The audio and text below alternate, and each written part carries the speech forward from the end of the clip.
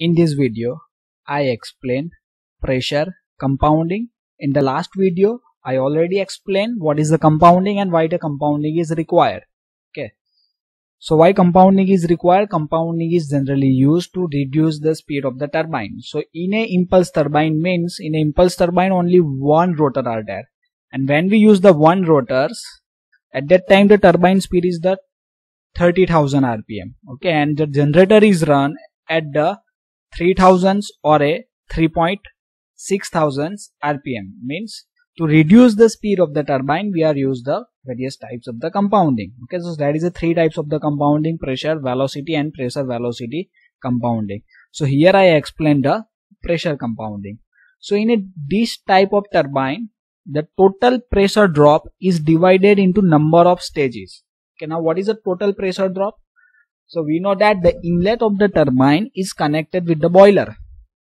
Okay, so in a boiler outlet the pressure is very high, means at the inlet of the turbine the pressure is very high.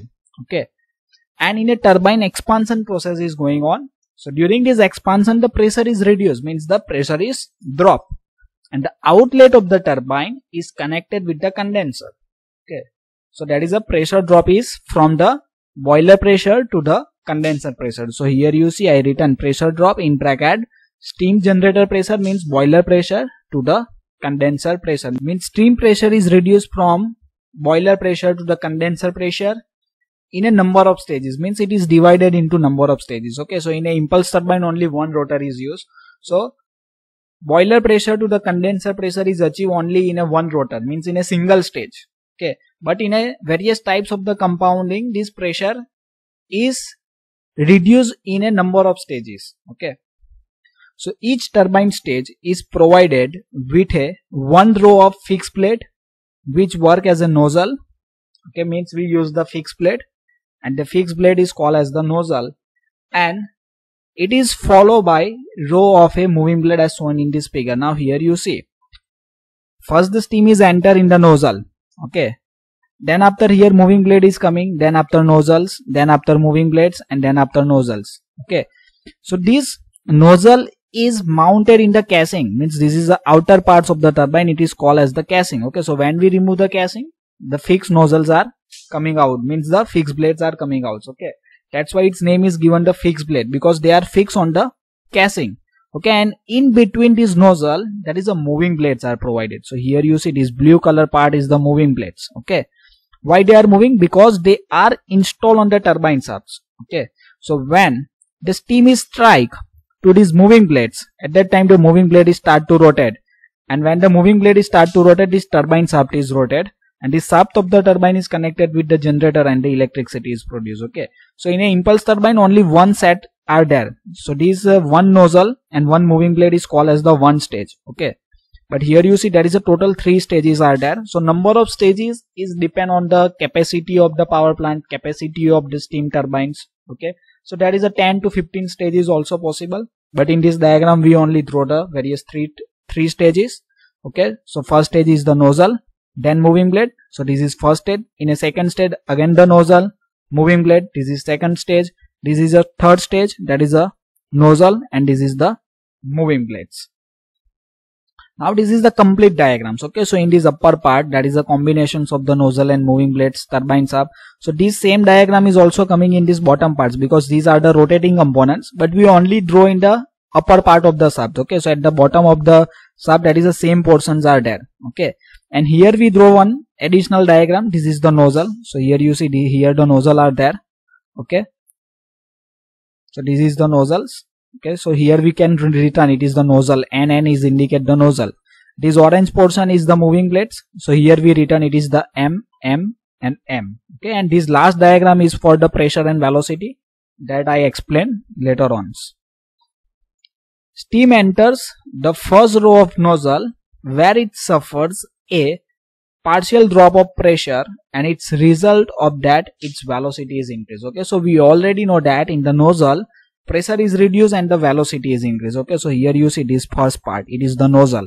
Okay, and here you see this is the boiler pressure. Okay, from this bottom point we can indicate it is the boiler pressure, and this partial pressure is reduced. Why it is the partial pressure? Because here you see this is the condenser pressures. Okay, So pressure in the nozzle is not directly reduced from the boiler pressure to condenser pressure. That's why here we mention it is a partial drop of pressures.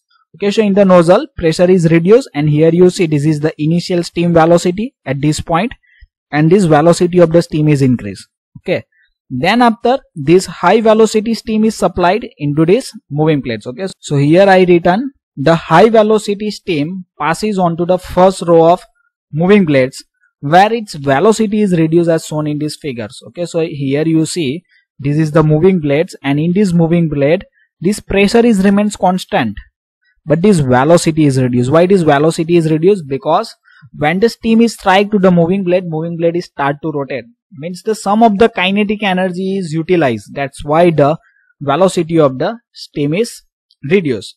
Then after the steam is passes into the second row of the nozzle. Means here this first row is over. Means first stage is complete. Okay. Then after it is called as the second row of the nozzle where its pressure is again partially reduced and the velocity is again increased. Okay, so in the nozzle we already know that pressure is reduced. Here you see this pressure line is going down and this velocity line is increased because the velocity is increased.